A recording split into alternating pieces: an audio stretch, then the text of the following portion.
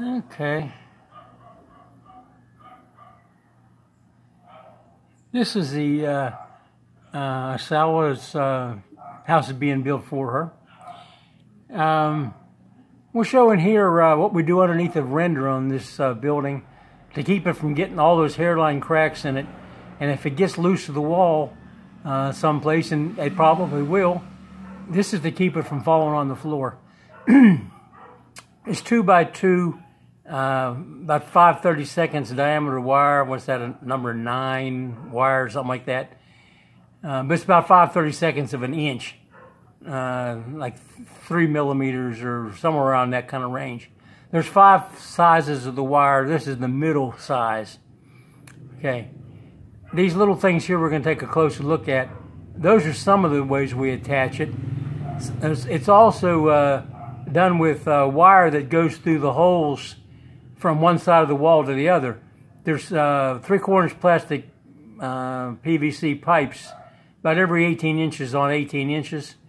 Our artists come up here and filled them in with cement so you can't see them. Like here's one, and there's one, and there's a row over here, there's one. They're evenly spaced, but he's filled them up. See over here, you can see he's filled this one, this one, this one, right on up the wall. They're closer together at the bottom than the top because the pressure on the concrete's higher. And you notice the wire goes into the shapes of the wall and the beam. This is actually one casting, this whole side over here. It was formed up to be 14 inches front to back, and then it had 3.5 inch bump outs screwed into the forms, or actually faced onto it, and the tie bolts went right through everything, just compressed it all together. So we poured a top tie beam, a bottom tie beam, a column on each end, the wall, and if we're showing the window in one pour. It took about 1.25 days to set the form up, all the forms for 20-some feet of wall, 24 feet of wall. And 2/3 of the time is sealing that last inch where it meets another wall. It's really ugly.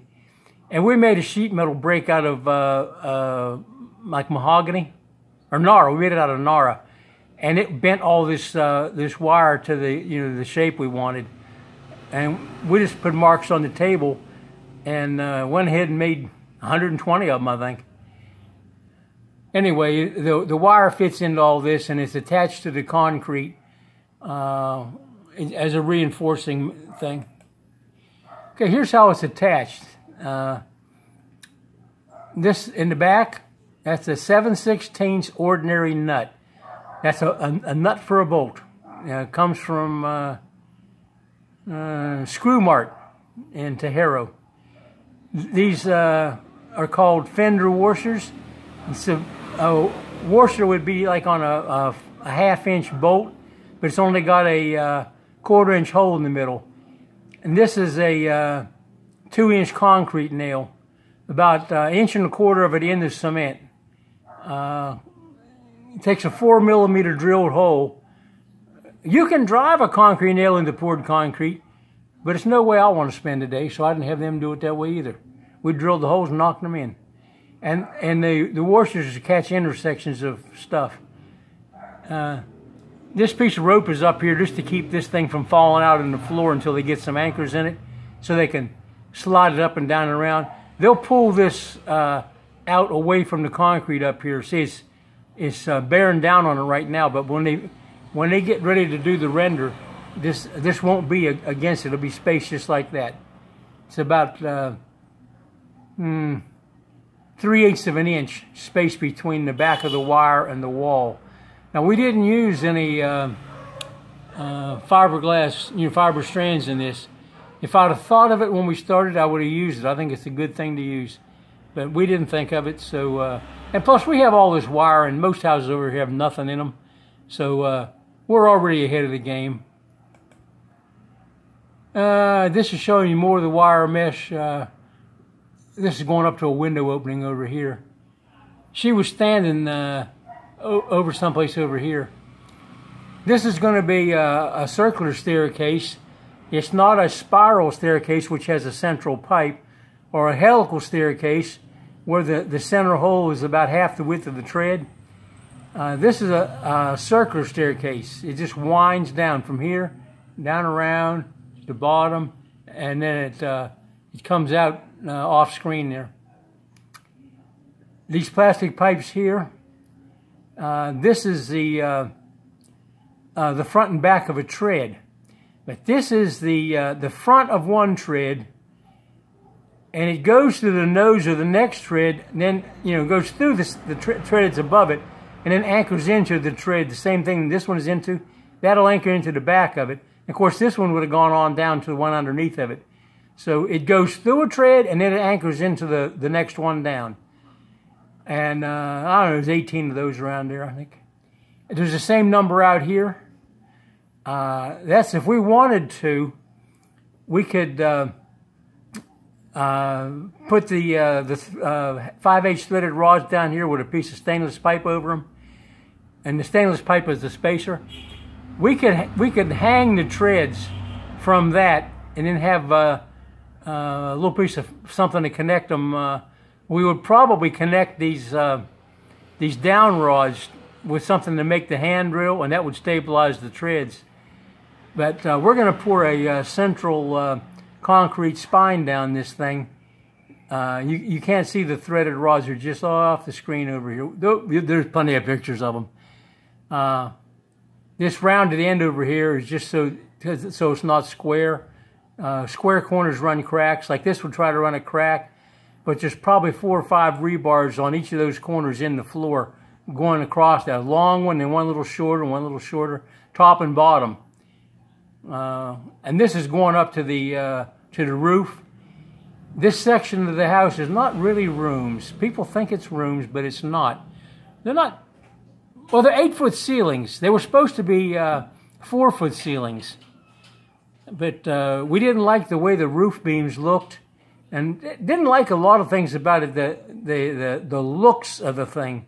When we were standing there looking at it, standing on the floor that's down below this view, and I said, "What do you think about this?" And she told me, "I don't like it."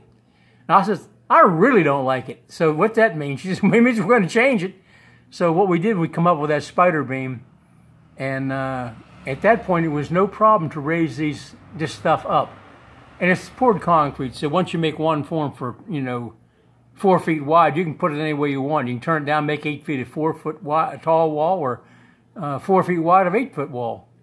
Anyway, this is where the stairs that go up to the top of the house, and this is Lanai 5. This is another view of Lanai 5, and this is where she was standing when this slideshow started. And this is the rounded end. I'm not sure what that is there. I guess you're looking at the edge of phenolic board, like that's phenolic board. I think that's what that is. This hole is actually fairly round. And this is a pretty good thing around here, except for one little bump out. You can look in the last picture. We chiseled that off. We got a Makita hammer drill with chisel bits. Okay, Boyette, he's the foreman. He lives on the property. You can't see his house, but there's a house behind his house right over here. He's making the things that, the tabs that anchor the windows into the security grills, into the walls. He's cutting them off and marking the hole, and the hole is for a bolt that goes into the back of the security grill, and he gets a piece of rebar welded on it that goes into a drilled hole in the wall behind the grill. They're concealed by the grills, and the one side out front is a hex head bolt going into a tall nut, which is welded in the back. You take the bolt out all you want, you're not going to get the grill off by taking the bolts out. But that'll show us you've been there, unless you're smart enough to put them back in the hole. Inside, he gets a spline drive bolt. It's not a Allen bolt. It's a thing that looks like a spline. It's not a star drive like a Torx bit. It's a spline, and they weren't too awful cheap. Anyway, he's using one to mark one and all that, and he's making 140 of them things. And that may be his chop saw sitting right there. He's covering up most of it. This is some of the flat bar that's going to become security grills. This is the second order. In some pictures, this looks like it's got 10 or 12 8-inch offset bends all through it. It's lens distortion and the way the sunlight hit the camera. I don't. Oh, we bought what was supposed to be good wood at, I won't name the hardware store, but it's not the ones we're using now. We now buy from Patland. And we also bought from Aaron King King. Had no problem with them either. They're farther away. Prices were competitive but higher. And Patland is closer to us, and they're just such... Well, both of them are easy to deal with. They're nice people. You know, they live in the store. You know, they're excellent business. I would deal with either one of them. It's just the Patland, we got to running back and forth, getting all the small stuff there because it was, you know, motorcycle access, and the other one was really tricycle access. But we bought like a couple, 300 of those bars at a time. But they look crooked. They're about 3/16 of an inch thick, and they are 1 inch and 7/16 wide. They're supposed to be quarter by 1.5 inches, but nothing is what it says over here. So once you get past having them call it what it's not, and charging you the cross-sectional area and the weight of a piece you've never seen, once you get past that, if you can just not listen to the description, it's how much is another piece of this bar. Show them a sample, say how much is a 20 foot, which is really 19 foot 6. It's 6 meters, it's not 20 feet. Once you get past the size discrepancy, no problem. And just buy more. I think his miter saw's on the other side on this today's shot.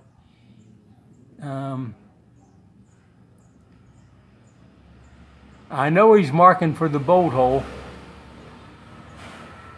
but I don't know which method he's using. I think he's probably got a one with a sample hole in it, and he's putting it up there and you know, punching it. He's got a center punch down here, so once he gets the hole where he wants it, he's punching them. I like to really punch holes. This is LANAIS number 1. It's now a scrap pile. This is our experienced lumber. Reason it's there and not on the burning pile is we'll go back through that when we need short stuff, and that experienced lumber goes right back into the job site. It's completely dry cocoa lumber. It's really strong when it's dry, and we make things like this thing over here out of it, which backs up for pouring floors and stuff to give you the edge on the floor. The plywood would be nailed to the front, and there'd be a stub or something, piece of rebar in the ground back here. Sometimes the rebar goes, we drill a hole and put it through it. Usually we put it through it.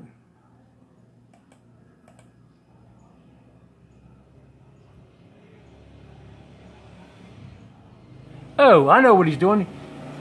He's putting the hole in the center of these flat bars. They're not to mount the windows. That's a different part altogether. This is the part that goes on the window frame. He needs a hole right in the center. So he's got a pencil. He got the remains of a little piece of pencil. There's the eraser. And he's taking this piece of flat bar, holding it corner to corner and drawing a line. Then he'll do the other corners line to line. He'll get a pencil line in the center. And when he gets a stack of them, he'll come back with this punch over here and the hammer somebody's borrowed from him. And he'll beat a good-sized dent in there. I like to not have to struggle to get the drill started.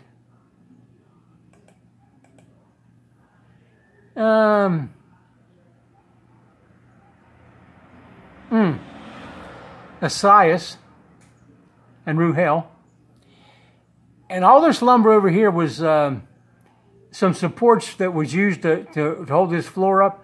We just drug a bunch of them near each other and put a few pieces of lumber across it and threw some half-destroyed phenolic board on the top. And that's what our stairs goes up to get up to here, our construction stairs.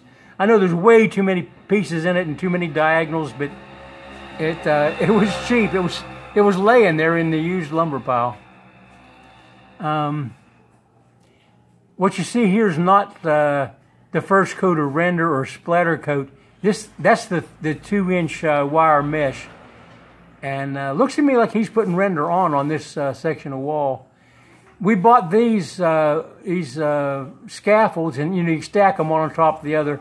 And then they have these walkways. They can fit on 1, 2, 3, 4 heights, and they can also fit over here if you need a floor. We paid 1,100 pesos a set for them. They come with the pin that goes to the next one, but they do not come with wheels. You have to buy the wheels. The wheels are 2,200 pesos each, times 4, times the number of stands you got. So we bought one set so we could roll around working on the whole house fan, but the rest of them, we just go right on the concrete with them. But these were made up next to the S&M Bacor. If you go out on the side with the all the jeepneys all over everything and food stores and everything, what do you call those? Kiosks. That side, sort of the back side of the place. Go out, turn right, you go down 2 blocks, you see Andux Chicken. The place that makes these things is behind Andux Chicken.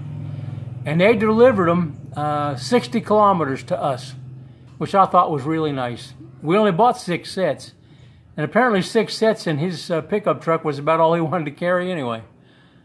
And we bought these decking pieces. He makes those, but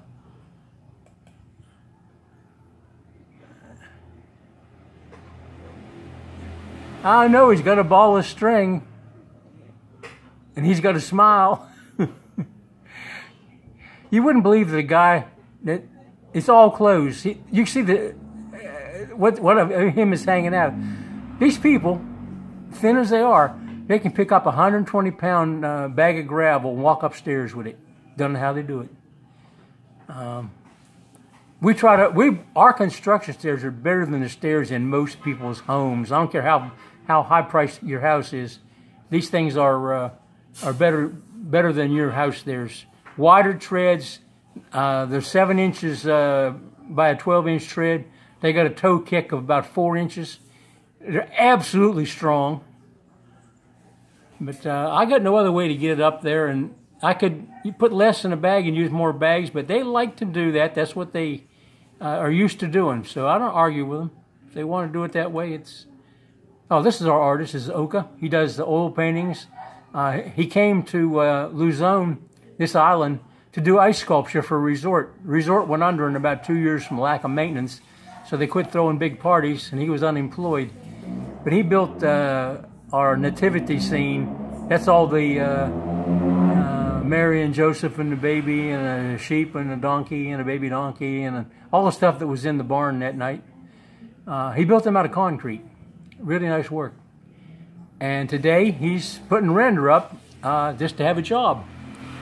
He told me he was a painter, and he'd painted some artist paintings. We have them hanging on the wall here. I said, okay, come on out, Monday morning. They start at 7, we'll get there at 9, and we'll show you what we're going to do. He come out, and he's standing there. I says, okay, we want to paint these walls and these concrete forms. He says, you do paint houses, don't you? And he says, yeah. I says, well, that's the painting we got, is painting houses, and we'll pay you the same as we pay you for the other work. He didn't say a thing. He doesn't really speak a lot of English, but Masawa, she explained it to him. And he painted the house pretty quick, too. He painted the house we're staying in, not the one we're building. He's 50 years old, and agile as a cat. And there's Ruhel. He's happy about something. If you think that Esaias is thin, this guy here, he's nothing but bones. He's attends some land and farms rice right beside us. We poured the concrete on the living level down there with water pumped out of a well and carried in buckets and then poured into drums right at the mixer. And he would spend 2 days pumping water and toting it with one of those bamboo sticks over his shoulder. He poured all the water to pour that first floor, the floors, the columns, the beams. Now our columns are like 30 inches by 32, and our beams are 14 by 24. And the tie beams are 18 by 24. That's a lot of bags of cement. And the weight of the water equals the weight of the cement. So I don't know how many tons of water he poured. But we told him where the next place would be. And he'd find the empty barrels and put over there. And then he'd dip the water out of any barrels that we hadn't finished up with and carry it over to where they could dump that in it too. Save pumping it out of the well. And that well pump is always broke down. I just did a video on the replacement for it. We're going to make our own pump. That same pump works at the bearing guy level for years and years and years. It supplies a whole town. We can't get it to stay together 3 or 4 days at a time. I spent almost as much time working on it as he did pumping it. This shows you how long of a wall we poured at a time. And this is a bottom beam, top beam, left column, right column, window opening. And it's got the jam already in it when it's poured. And this is, we do all the rebar for a level the same day. Because we paint some lines on the floor and put felt tip pin on them. And that gives us the shape of the rectangle. And then we have boards with notches in them. So we lay one this way and one that way. They're 18 feet long. They don't go the whole way, they go most of it. And we lay all the vertical bars in that.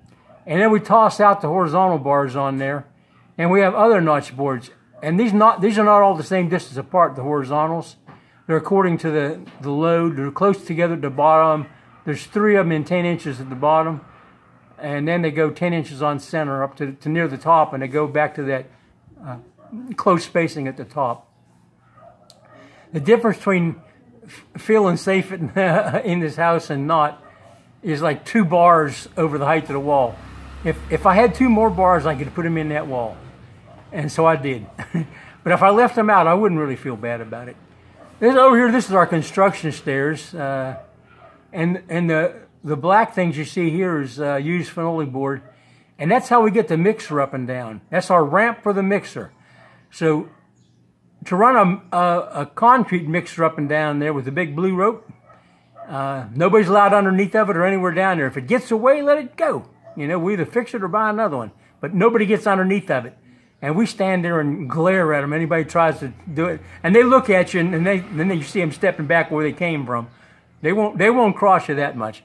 Anyway, that's our ramp. If it'll hold the mixer, all that iron, it'll sure hold a guy walking up and down.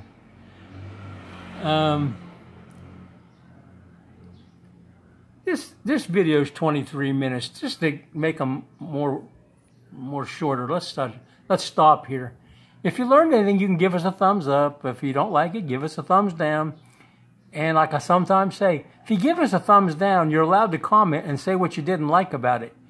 We're on video 60 or something now. So we're not really set in our ways like you think we are. But nobody has really given us a lot of thumbs down and negative comments to steer us by. So we're probably going to do what we've been doing. Anyway, say a little prayer, have a nice day, and we're going to try to turn this off.